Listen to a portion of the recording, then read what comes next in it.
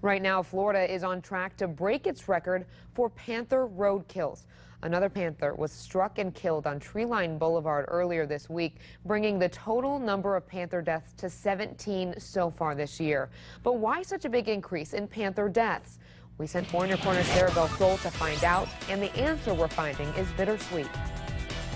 Needing ample roaming space and certain types of prey, the Florida panther has made Southwest Florida its home. Collier County really is the stronghold for that population now. But living so close to roads has proven deadly for the population.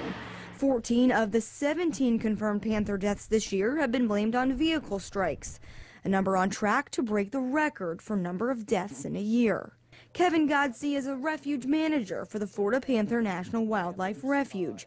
He says while that number seems high, there's more to it. A bit of a double-edged sword. It's kind of sad on one point, but it's also, if you look at it a little bit deeper, the population is increasing, and that's important. Biologists estimate there's between 100 and 160 panthers living mostly south of the Caloosahatchee River, a huge increase from 20 years ago when the number declined to about 30.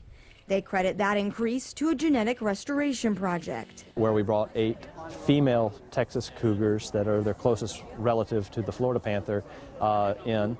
When they gave birth to 20 kittens, we pulled those 8 females out of the wild. So that really boosted the population. Now that population is expanding into areas like Golden Gate Estates and even north of the Caloosahatchee. But that also means there's more cats crossing the roads. There's also more people on roads, and this time of year especially, once we get into the winter season, we tend to see more road mortalities. So to keep yourself and the panthers safe, Godsey says it's extremely important to follow the 45 miles per hour speed limit in panther zones.